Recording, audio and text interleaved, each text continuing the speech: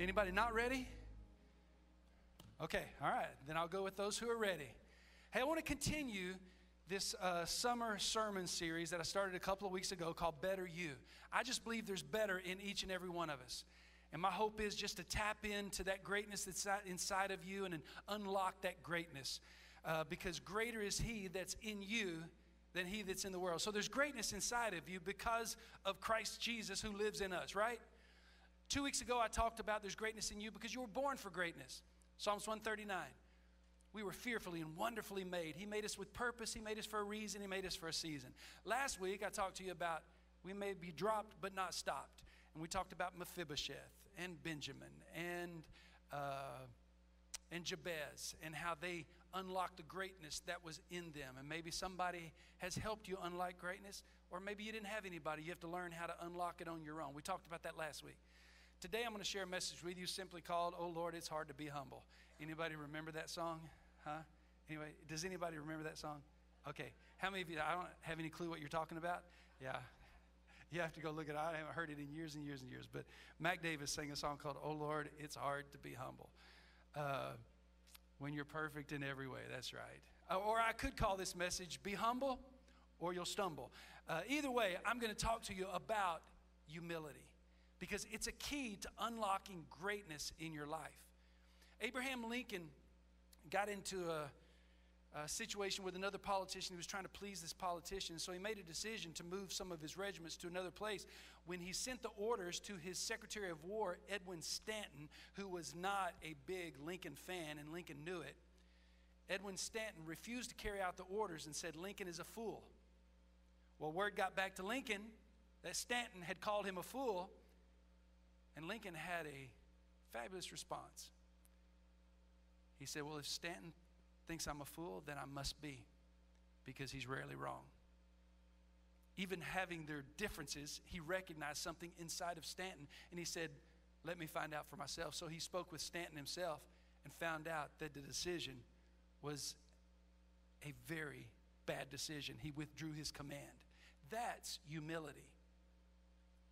Now I read of a sportscaster, great baseball great Ralph Kiner, who told how he had ended the season with 37 home runs, went to his manager of the Pittsburgh Pirates at the time and said he'd like a raise. The manager refused the raise. He said, why not? I led the league in home runs this year. He said, yeah, but what place did we come in? He said, well, we came in last place. He said, I can come in last place without you. That's called being humbled, right? Being humble. There's a difference in choosing humility and having humility chosen for you. I read of a young lady, young American musician who had made her way over, a student who had made her way to Beethoven's museum in Germany. And she was fascinated by the piano that Beethoven had composed many of his great pieces of work on. And she asked the security guard there if she could play on a little bit and slipped him a lavish tip, and he agreed. She played a few bars of Moonlight Sonata.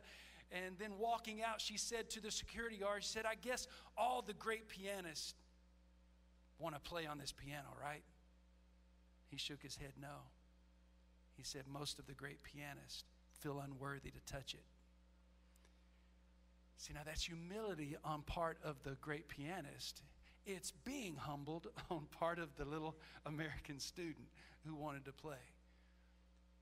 See, God is attracted to humility. In fact, so much so that if you don't choose humility, He will allow humility to come upon you because He's attracted to humility. Jesus said that those who humble themselves like children are the greatest in the kingdom of God. So the greatness that's inside of you is linked to your humility. Someone once said, if I just had a little humility, then I'd be perfect. I think they missed the point. How many of you consider yourselves humble today? Don't raise your hand. You would have failed the test. Don't. I'll just stop you before you go there. The fact is, humility is a weird attitude to have to process. Charles Spurgeon said this. He said, to be humble is to have a right estimate of ourselves. Don't think too high. Don't think too low. That's humility. Now, our culture gets it all backwards. most of the things that we're taught in the Gospels, most of the things we're taught in the Bible is completely backward to the culture that we live in today. And that's why Proverbs 14:12 says there's a way that seems right to a man, but in the end it leads to death. And humility is mostly misunderstood because most people think that to be humble means that you become a doormat. You give up all your rights, and it's a sign of weakness. It's the opposite of confidence. But I want to talk to you about this thing called humility because it is what unlocks greatness in your life. Mother Teresa said this. She said, if you're humble, nothing will touch you, neither praise nor disgrace, because you know what you are. See, humility is that fine balance between not thinking too much of yourself, not thinking too less of yourself. It's one of the most awesome qualities that any of us could possess. James 4:6 says this, God opposes the proud, but he gives grace to the humble. How many could use a little grace in your life? Every one of us, right? You want that grace applied to your life, then you've got to be willing to step through the door of humility. But a lot of us are unwilling to step through the door of humility, and we miss out on the grace that God has for us. There's grace that he gives us when we're willing to walk through humility. In Matthew 23:12, whoever exalts himself will be humbled, and whoever humbles himself will be exalted. So the way to unlock the greatness is by choosing to walk through the door of humility. That doesn't feel good when you have to walk through that door. Eating humble pie is not good. It's not as good as the pies that we had at the Freedom Celebration. But when you choose humility, God has a way of adding a grace that exalts you and lifts you up to places you could never go on your own. So Jesus showed us what true humility looks like. One of my main purposes every time I share with you what I feel like God is saying to us is to show you how to walk it out, how to live it out, how to make it applicable to your life this week when you walk out of this room. So here's what the Bible tells us in Philippians chapter 2. If you got your Bibles, you can turn there. On your phones, you can turn there, or it'll be on the screen or on the Freedom Church app. Philippians chapter 2. Look at verses 3 through 11. Don't be selfish. Don't try to impress others. Be humble, thinking of others as better than yourselves. Don't look out only for your own interest, but take an interest in others too. You must have the same attitude that Jesus had. Though he was God, he did not think of equality with God as something to cling to. Instead, he gave up his divine privileges. He took the humble position of a slave and was born as a human being. And when he appeared in human form, he humbled himself in obedience to God and died a criminal's death on a cross. Therefore, what? What is therefore? I mean, because Jesus humbled himself, because he walked through the door of humility, because of that, God elevated him to the place of highest honor and gave him the name above all other names, that at the name of Jesus every knee should bow in heaven and on earth and under the earth, and every tongue declare that Jesus Christ is Lord, to the glory of God the Father. In other words, when Jesus walked through the door of humility, God raised him up, and God will do the same thing for each and every one of us. It's much like giving. When you give, we don't give to get. That's not what we do. We give, but we know that when a seed is sown, God brings back a harvest, right? We recognize it. When you choose to walk through a door of humility, you don't do it just so you can get promotion. But when you choose to walk through the door of humility, God brings promotion. He exalts you. He elevates you in the same way that he elevated Christ. So what does humility look like? How do we walk it out? How do we clothe ourselves in this thing called humility? There's 5 things in this passage of Scripture we just read that I want to share with you real quick. Number 1 is this: humility is unselfish. Unselfish. Don't be selfish. Don't try to impress others. Man, just think of how many times we have made decisions, purchases, and done things just to impress somebody who doesn't even really care. How many of you ever tried to impress somebody and you found out later that you were never on their radar to begin with? That's a humbling thought, right? Don't be selfish. Don't try to impress others. In fact, the story of the Good Samaritan is a perfect example of this. Here's a Jewish man walking down the road. He gets robbed, beaten, and left to die. Well, a priest comes by. Priest doesn't help him. A Levite comes by. Levite doesn't help him. Well, finally, a Samaritan comes by. Now, a Jewish man has nothing to do with the Samaritans. They would not associate with them. They would not be caught dead with them. But yet, here's a man laying there, and the Samaritan knows he's a Jewish man, But instead of walking on past him, he humbles himself and he bandages his wounds. He pours in oil, he pours in wine, he puts him on his own donkey, he takes him into town, puts him in an inn, pays for his care, even tells the innkeeper, if there's more expenses, I'll take care of it when I return. Just take care of this man. The Samaritan, the Good Samaritan, humbled himself and helped somebody that didn't even like him. In other words, it was unexpected. And that's what humility looks like. It catches people off guard. When you choose to walk through the door of humility, it's not what's expected. I mean, it could be as simple as like a big burly biker getting off of his motorcycle and helping an elderly lady across the street. Not expected. Whoa, caught me off guard. That's what humility looks like. It could be a man in a suit get out of his car and helping somebody, a total stranger, push his car who's out of gas up to the gas station. It could be any number of things. It could be helping somebody clean up after a party, although it's going to make you late, or helping somebody finish a project at work, even though you know it's going to put you in the middle of rush hour. Showing patience to a server at the restaurant because you get there and you recognize that there's more people, more customers than what the restaurant was prepared for, and they're understaffed, and you know this one person can't get around to everybody adequately, but yet you choose to show patience rather than making it all about you. You give a little grace. See, that's what humility looks like. It's unselfish. It doesn't think of you, it thinks of others. In fact, number 2, humility considers others. Verse 3 said, be humble, thinking of others as better than yourselves. Now, you don't have to go around and act like a martyr, but you have to consider others as better than yourselves. In fact, Jesus taught us that we ought to lay our lives down for another. Now, unless you serve in our nation's military or you're a skydiving instructor, you're probably not going to have to put your life on the line for somebody. So how does this apply to us? What does this look like today? What does it look like tomorrow? It means putting somebody's comfort and convenience ahead of yours. Because let's face it, until you're willing to do that, you're never going to be willing to lay your life down for somebody. So why don't we start with parking spots? Oh, no, he didn't go there, did he? Well, I'm glad my life's not dependent upon you showing some grace. You can't give up a parking spot, much less lay your life down for somebody. Come on, let's start with parking spots. Let's start with letting somebody in the line in front of us. Let's start with holding the door with somebody, knowing that when they go in ahead of you, now they're in the line in front of you.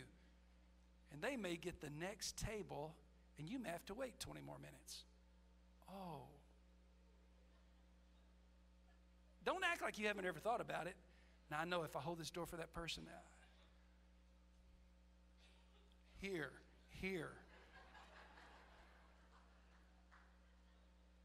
Humility considers others.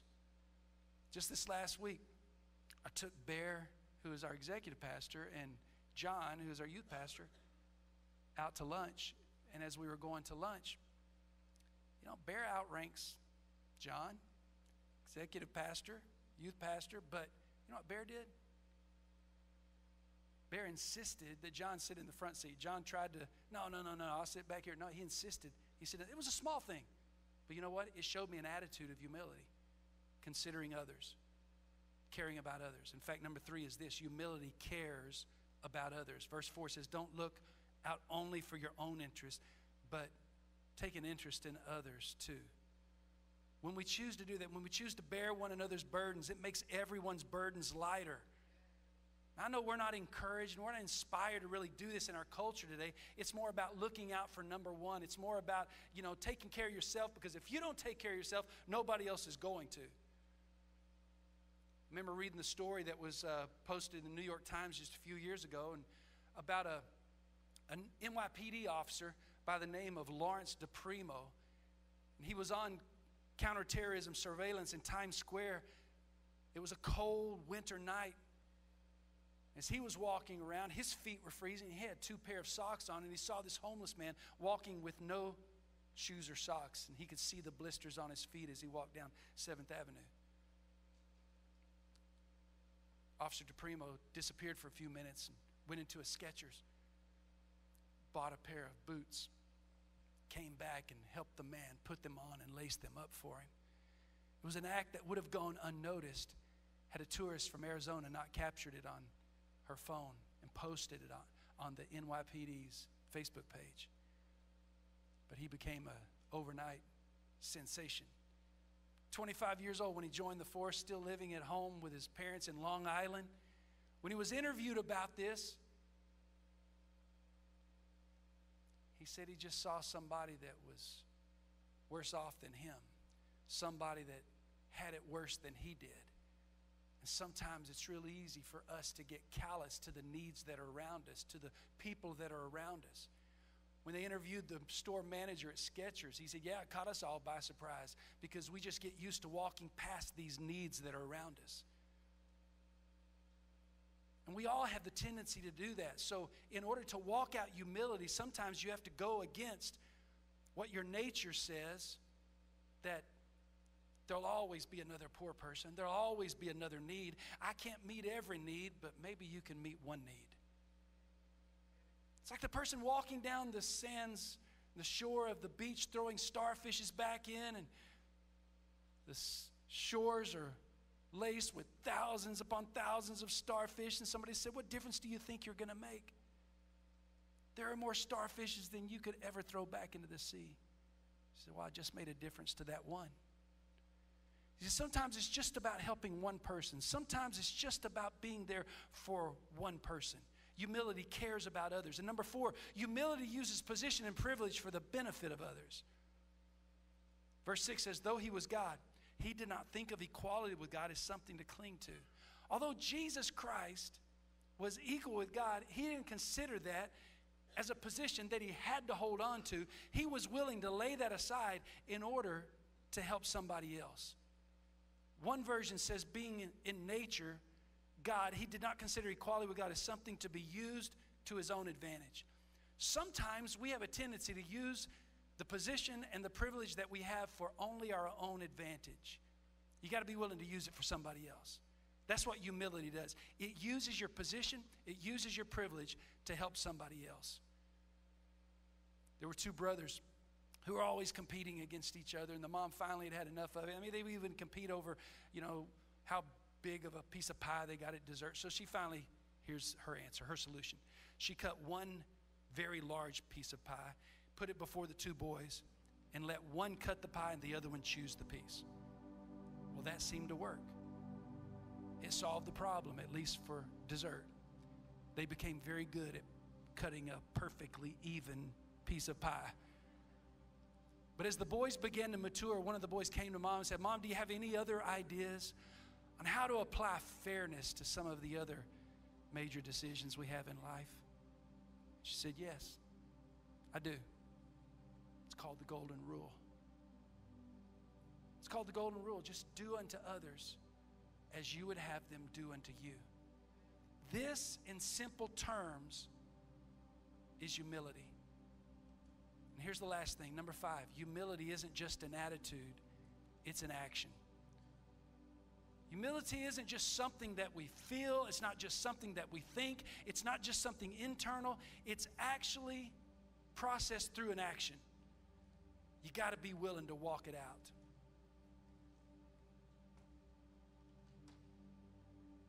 I read the story of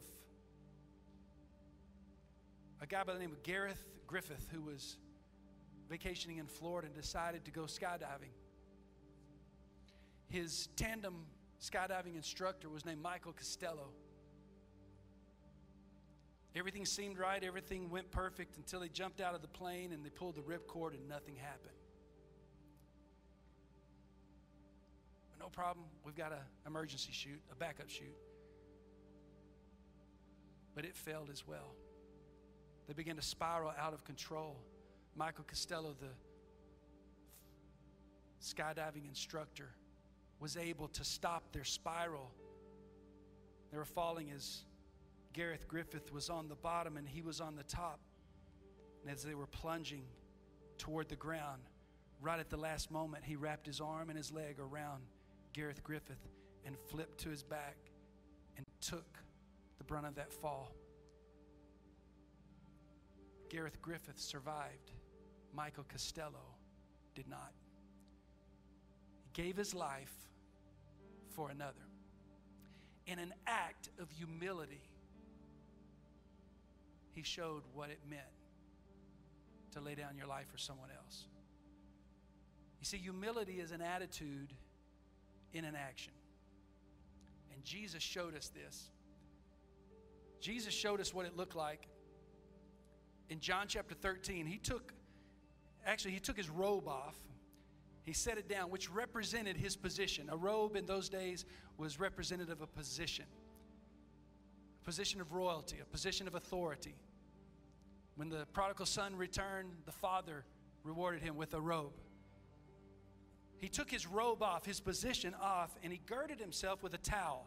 He took a towel, and the towel in that day said he wrapped it around his waist. It would have wrapped all the way around his waist and then draped to the floor for him to be able to have to his side to be able to do what he was about to do next.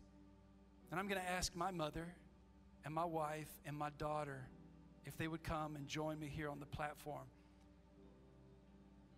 Because here's what Jesus did. Jesus showed his disciples what humility looked like as he recognized the greatness that was in them. Because what he did was he washed their feet, and then he told them to do likewise. He told them to go out and do likewise. Was he telling them to go out and wash everybody's feet? No. He was showing them an example of the type of heart that we need to have for other people. And here's what I want to do in just these next few moments. I'm going to ask my mother, who represents the generation that has gone before. Mom, we wouldn't be here today had there not been a generation that paved the way. None of us would be here. Let's just make it us right here in this room today. We wouldn't be in this church. We wouldn't be in this building. We wouldn't have these facilities had it not been for a generation that went before and paved the way, who made the sacrifice, who had a vision and ran with the vision and made it possible for us to be here today.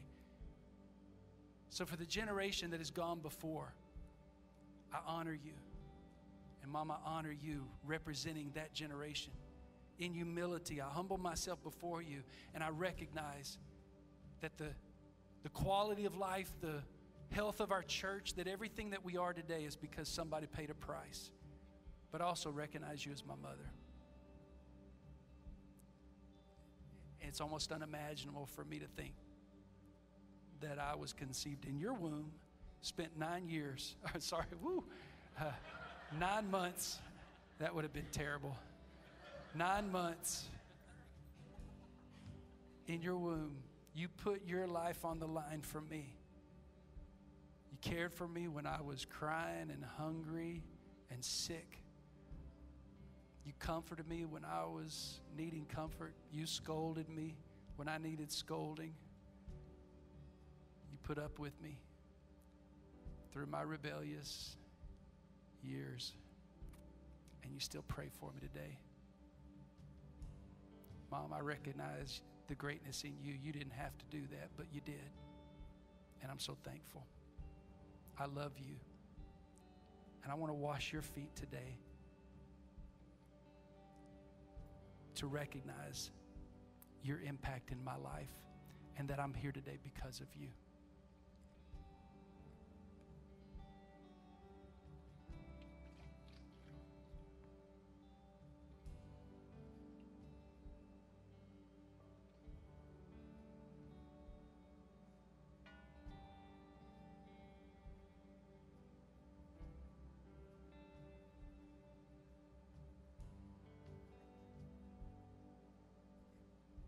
Starla, you represent today the people that we're doing life with right here, right now. Our church body. And I'm so thankful that we have this church body to do life with, to reach our community with, to make an impact here in North Dallas with.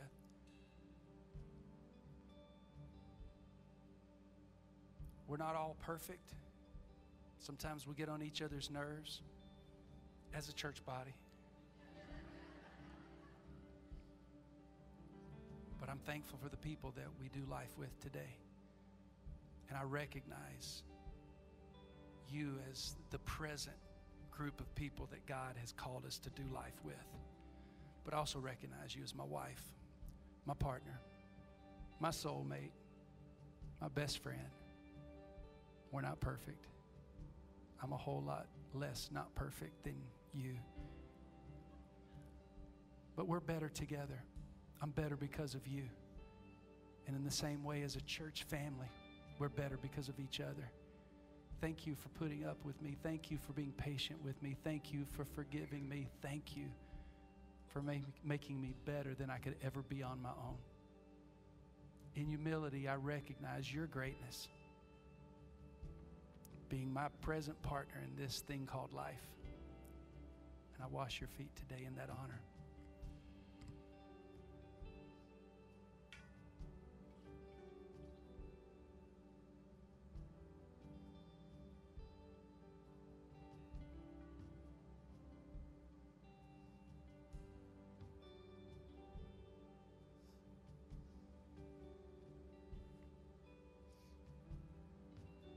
Hunter, you're the next generation. I recognize the greatness that's in you because God has chosen you for such a time as this, and it's up to us to recognize that greatness and to unlock your greatness by being willing to pass on the baton to you. We as a church, I recognize the greatness in our young people. I recognize the greatness in our young adults, in our children. There's greatness in you, and you're going to do things that we could never do. You're going to accomplish things we could never accomplish. So I speak life into your calling and into your gifting as the next generation. Run well, run strong, run fast, because you're going to do things we've only dreamed of doing. But also recognize you as my daughter, my baby girl. I wasn't a perfect father. You put up with me. But you know what? You're serving Jesus today. So that means you took this gospel, you took this lesson, you took this life that me and your mother passed on to you.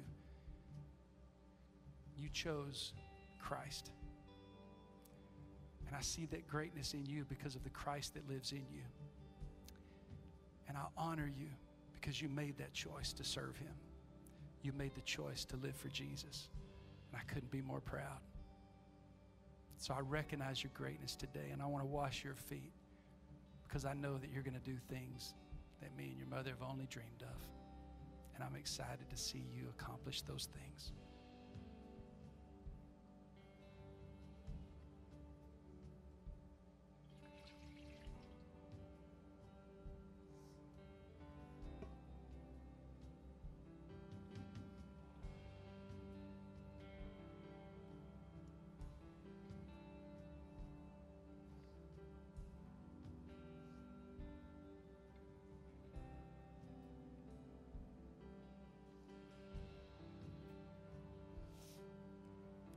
Every single one of us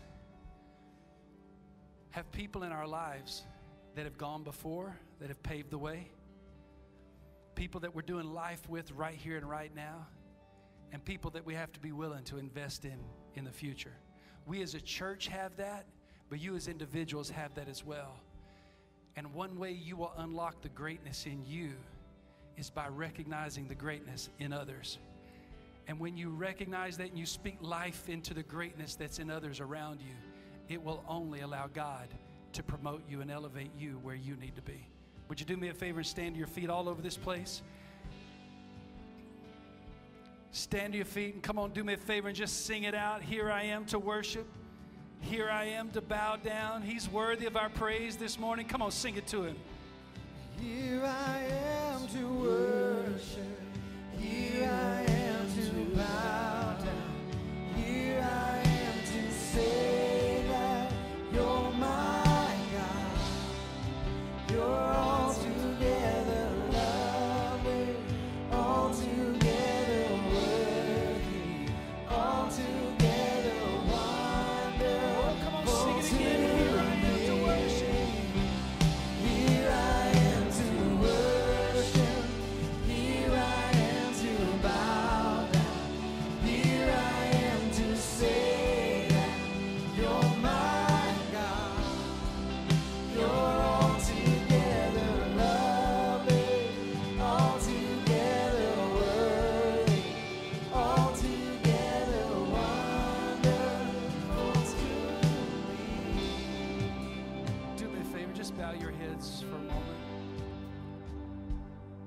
The only way for you to step into the greatness that God has in store for you is to humble yourself and surrender yourself to Christ.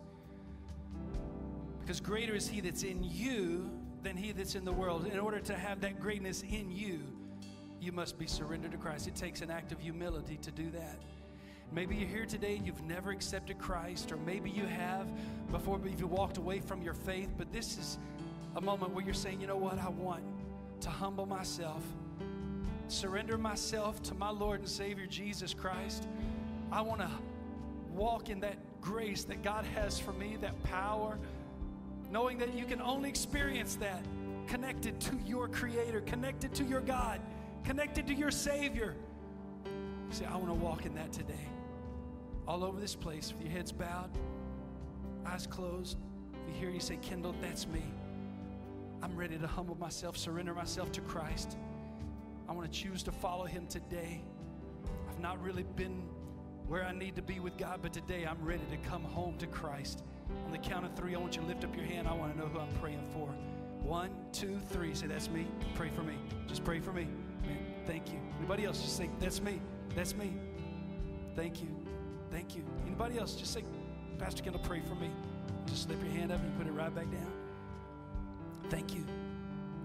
Thank you. Anybody else? Just say, Kendall, pray for me.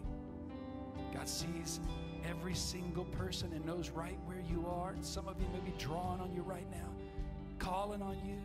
Say, Kendall, pray for me. Just slip your hand up, put it right back down. Thank you. Thank you. Thank you. Yes, thank you. I want to pray. I'm going to ask everybody to pray this simple prayer with me. It may seem simple as we say it, but what makes it profound is whether you believe it or not. Because the Bible says if we confess with our mouth and believe in our heart that God has raised Christ from the dead, then anyone who calls on the name of the Lord will be saved. As we confess with our mouth, believe this in your heart, and watch God take the old and make it new today. Everybody pray this with me so no one prays alone. Everyone say, Dear Heavenly Father, thank you for sending Jesus to die on the cross for me. Come into my heart. Wash away my sin. Be the Lord of my life today and every day. In Jesus' name, amen. Amen. Come on, now give Him some praise, will you? Here I am. Come on. Here I am to worship. Oh, sing it out to Him again. To bow down. Here I am to say that you're my God. You're altogether lovely, altogether worthy, altogether wonderful to me. He's worthy of all our praise. Listen, if you made a decision to follow Christ today, here's what I want you to do. Before you walk out of this room, make your way right over to the I've decided wall to your left and my right. Sign your name on there. Just sign it, date it. Declare today I decided to follow Jesus. It's a great expression of your decision to follow Christ today. We also have a book we'd love to put in your hand called Now What. It'll help you with your next step in following Christ. Make sure you pick that up on the way out, or as you make your way out. And then I totally forgot again. So here's what I'm going to do. I forgot about our missions offering. Okay, here's what I'm going to do. Ushers, we stand at the back. Just stand at the back. Just take the bucket and stand at the back. Don't let anybody walk out until they put something in it. We can just fix it that way right now. Listen, I'm not going to hold you any longer. You know, there's many ways you can. Once a month, we do this for our missionaries. Once a month, we do something for others to make sure that our missionaries have what they need to continue to preach the gospel all around the world. So would you help us help our missionaries? You can text the word kingdom and the amount. Just if you take your phones out and text the word kingdom and 500 right now. Watch how fast and easy it goes through. 500 goes through a whole lot faster than 100. No, whatever. No, really, whatever. I'm just messing with you. I appreciate everybody's commitment to our Kingdom Builders and Missions program. It doesn't happen without you. And I don't want to minimize this, but I don't want to make you sit down and go through this all over again. but we need our missionaries taken care of. So this is the way we do it. Once a month, we take up a special offering, and it meets all those needs. And we're up to 90 different missionaries or missions organizations that we support on a monthly basis. It's pretty amazing. And this one offering every month does that. So do it on your phones. Do it on if you write a check, you can sit back down in a minute when we dismiss and write a check, and you drop it in the bucket. Ushers will be at the doors on the way out. Thank you for your help. You guys are amazing. I love you guys. Walk in some humility and watch God unlock the greatness in you. May the Lord bless you and keep you. May His face shine upon you and give you great, great peace. I love you guys. Have a blessed week, everybody.